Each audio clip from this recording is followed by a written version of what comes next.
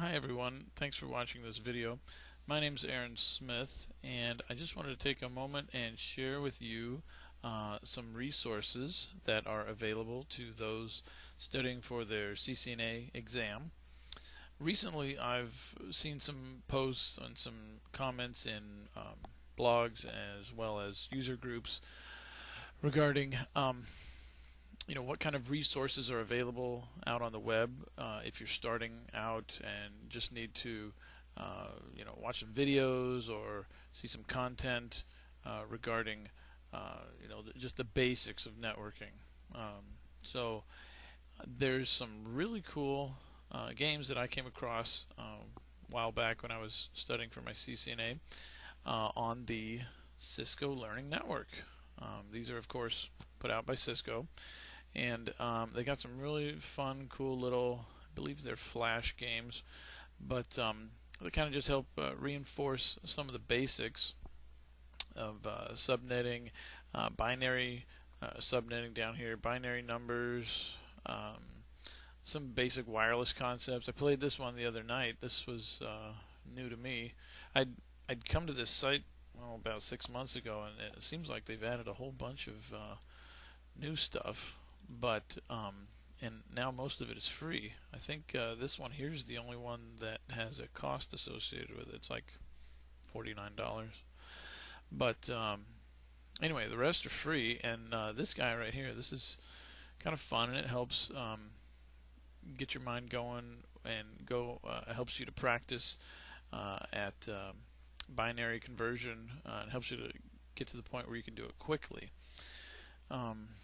This one here is, of course, a subnetting game. It's kind of fun. All these seem to have like a space or sci-fi theme. But this one I played the other night was pretty cool. I've never really played with any Cisco wireless hardware, but this is a great little intro to access points, bridges, repeaters, and also the different kinds of antennas that you can attach to access points to allow them, a certain kind of spread or coverage in a particular kind of room or floor plan. So it was really quite cool. It's kind of more of like a puzzle game. Once you figure out what all the different devices do, you need to kind of connect them or connect the dots in such a way that you can get everything connected in a room and get all the users and aliens connected.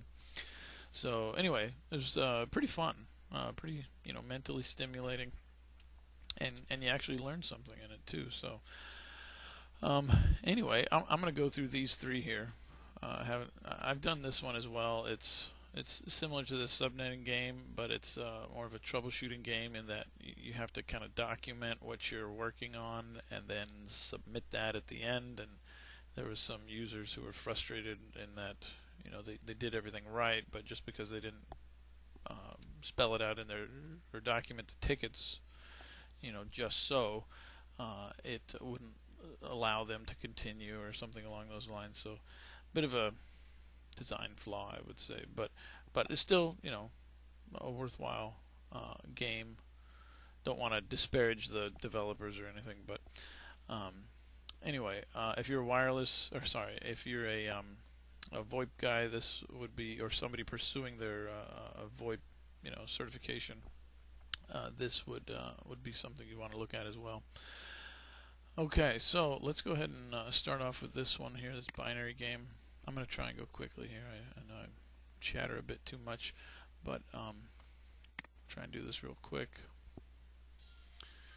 Okay, and this is something I always do, is kill that music. It's kind of annoying. So the key thing here is you got to, if it has a value in this box, you need to flip these bits so that it equals the value. If the box is empty, you need to click on the box and then type in the value, and then the line goes away. And as these are coming every so often, and they'll start to stack up, and once they reach the top, then you lose and it's game over. So let's see, 248.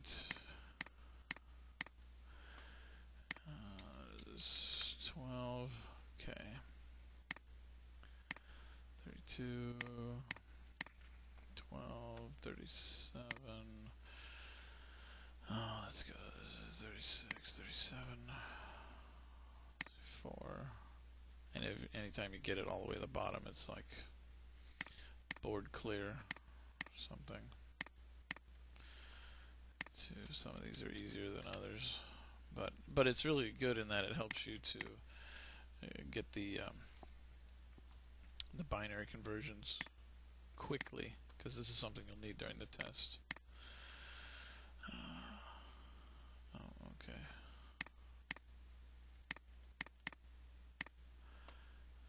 What's this one? 13, 248. What's this one? 32, 34, 35, 24, 16, 8. Oh.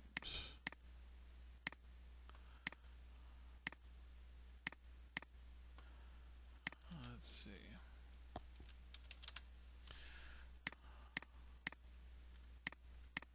Boom. Okay. Anyway, you get the idea. I'm going to say end game. We'll say yes. And then you just got to close this tab to go back to the main screen here. So that's the binary game. What's cool about this is doesn't say anything about it here, but they also have it for I know for the Android. I put it on my Android tablet, and you can get it on your phone, your tablet. I would assume the iPhone, iPad as well. But yeah, it's a fun little game. Keeps your mind active, and it helps you with your binary numbers so that you always stay prepped for that upcoming exam. Oh, didn't mean to do that. Let's go back to games. All right, next one I want to look at is the subnetting game. This is a game that has a kind of an Area 51 theme in it, and you got to go and subnet all these different areas of the base. And the smaller ones have fewer subnets, and the larger ones have more subnets, and so forth. So it has a big long tutorial, but I'll try and just go quickly through this to give you the idea.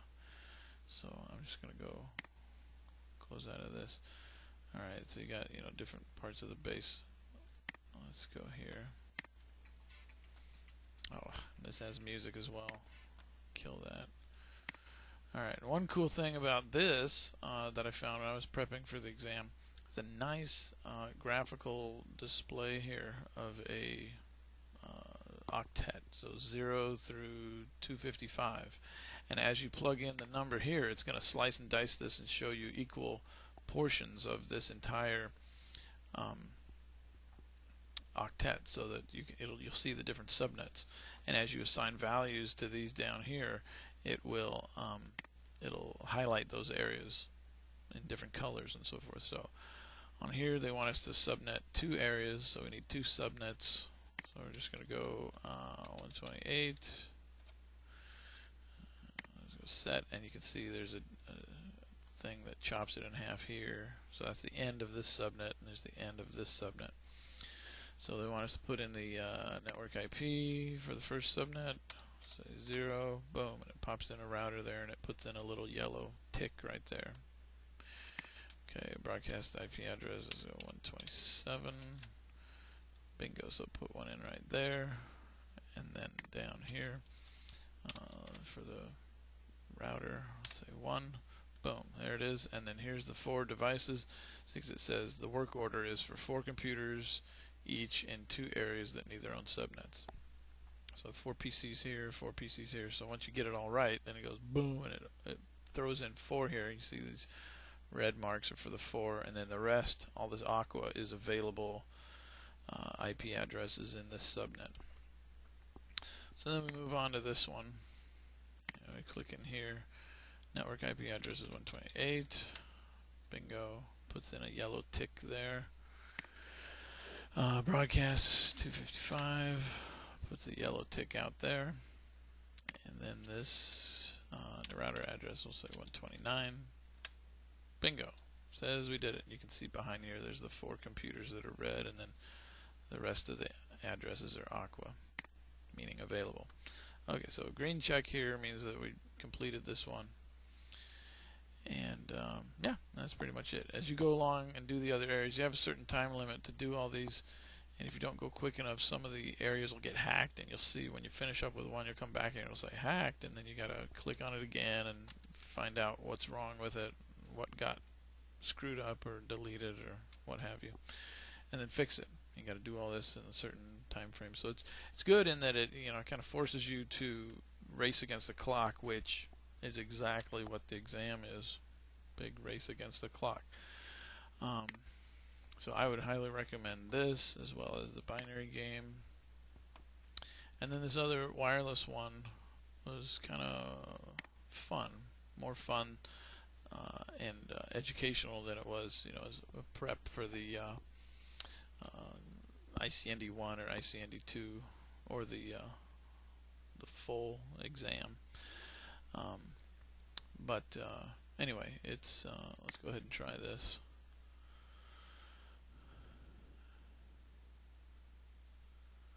Again, a sci-fi theme here. So you're aboard this big star cruiser, and you've picked up some aliens, and gosh, they even got like desktop wallpapers for this. But so similar to working with wireless in real life, you're going to be looking at a floor plan. So here's a big floor plan of this starship, and then here's a room, and looking from the top elevation and the side elevation. But we'll just say begin. It's real basic. This first one, kind of walks you through stuff here. Later on, you're kind of more left on your own. But okay, so they want us to put some access points on these network drops, and then put an antenna on them, and then boom, kicks out a cloud to these aliens, and they can now connect. So we'll do the same thing over here, and then we put an antenna on that. Bingo. So now we can continue. Later on, you get like a directional antenna, and then a Yagi, which you can dial in the distance and the width of the signal. This is more of a one-directional kind of cloud. But anyway, then also later you get like bridges and things like that, which is kind of fun to play with. Next level.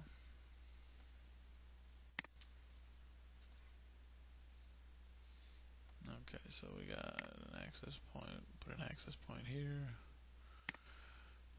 And later on also you get like security issues. You got to come in here and you got to say, oh, security. And then you've got like open or WEP or 802.11 something or other. Let's put an access point out here. Put a thing on that. Bingo. So these walls, somehow signals don't penetrate them. But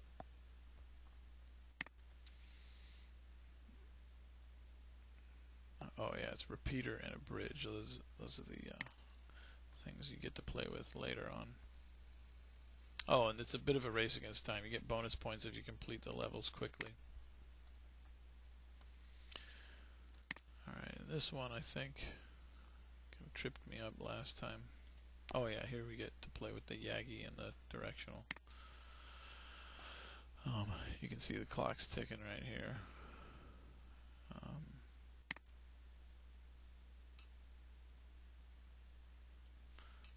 Put an access point here. I'll put a directional on this. Crank it over here. Okay, all those guys get it. I can only do 2 more.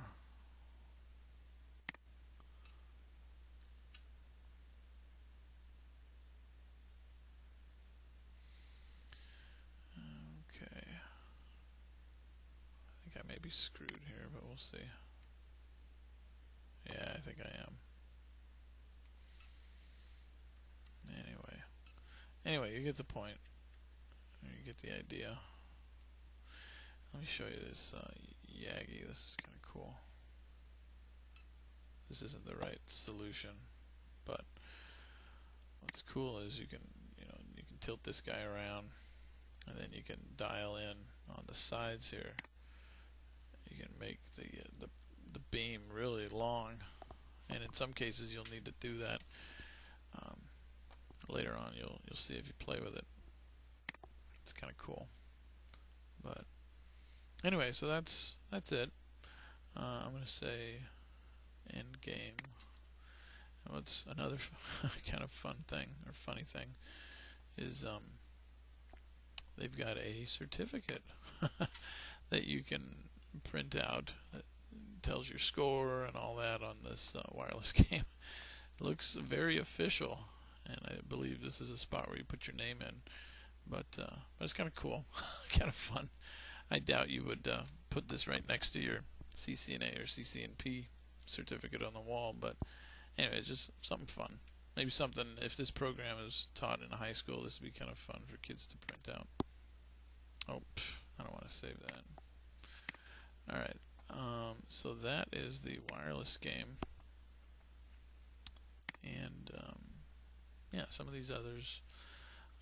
There's a couple down here that are dealing with specific ASR routers. This one is the 1000 series. I think this one's the 9000. I'd like to play with these later and see. Yeah, there it is, 9000 series router. Play with these later and check that out. But anyway, feel free to explore these. I recommend them. They're fun and they're educational. If you're getting tired of looking at books or watching videos online, this would be a fun little diversion, but yet you're still learning, still in the subject matter. So take care. Feel free to leave any comments down below, and I will talk to you later. Bye.